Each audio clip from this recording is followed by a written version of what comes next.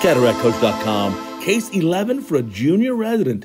Let's all give helpful advice to this beginner surgeon. Now, we're showing the video at 4 times normal speed, and I know you're saying that's so fast, but it's okay. Now, starting off here with an incision, main incision first. Now, it's okay, not too bad. Good incision architecture, hit the limbal vessels there. A little bit of trypan blue dye going inside the eye as well. And now probably some viscoelastic. So this resident's going to do the whole staining the capsule and making the main incision, all that without viscoelastic in the eye. Now here comes the OVD, and we get the OVD injected here, getting a reasonable fill. I like having a second incision, a paracentesis at some point. And now let's take a look. Okay, there's your paracentesis now. So it's not too bad, maybe a clock hour and a half away from the main incision. And another one on the other side, so maybe bimanual approach here for maybe the cortex removal. We'll find out. So you got 2 paras.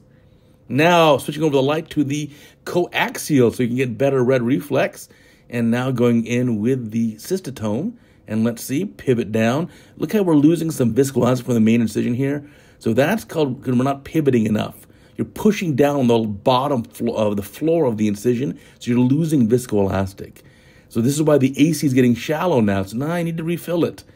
Again, you need to float in the incision a little bit better, so it's going to run out. You need to refill. That's a good idea. Good idea. Now, clearly, this young resident is operating with a consultant or a professor attending.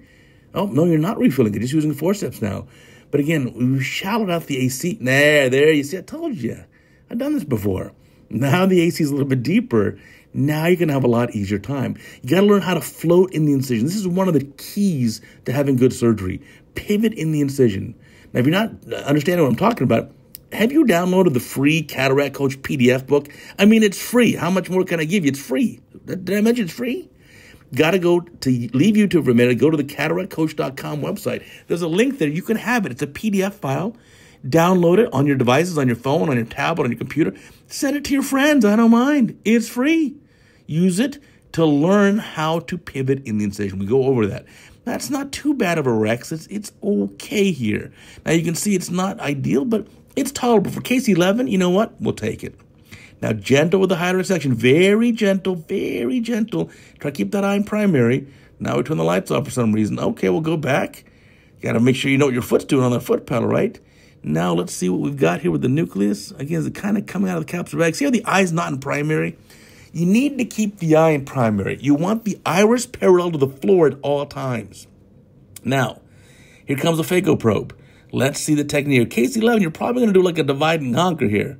So first things first is kind of get the eye back in primary, clean up some of the anterior cortical material to get a better view. And if you want to see this video in real speed, you can just hit that little gear button down there and slow down the YouTube video to 1/4 speed, and you'll see it in real time. So in real time, this took about 30 minutes, so we sped the video up to about 7. So here's a groove down the middle, nice and easy. Don't go too deep initially. Take your time. This is not a very dense cataract. Now, if you want to learn divide and conquer, your ideal cataract is probably 2 to 3 plus nucleus sclerosis.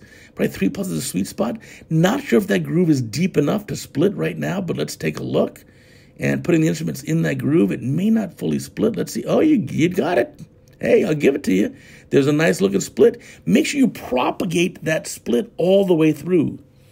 And again, you want to keep that eye, okay, rotating the nucleus around, keeping the eye in primary, propagate that split all the way through. For case 11, you know what? You're doing a great job. Great job. Do not worry. But there are some things that definitely need improvement here.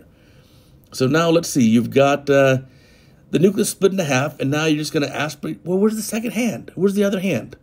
You definitely want both hands inside the eye. So again, a very soft cataract. This is like maybe 1 to 2 plus nucleus sclerosis. Be careful. Oh, gosh. Whoosh. Check out retinarounds.com. Tell you about retina rounds. You're going to need a retina rounds to learn how to do vitrectomy if you keep pulling out of the eye like that. You see how the phaco tip punctured a hole in some of that cortex? You're lucky you didn't go through the bag. Oh, you go back and watch that again. You should not have come out of the eye that abruptly. Now, bimanual cortex removal.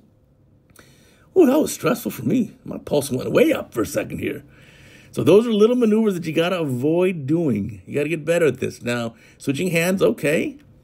So far, so good. Again, case 11, I think you're doing great. My advice is probably the most important thing, you got to pivot in the incision better. You got to learn to keep the eye in primary, pivot in the incision.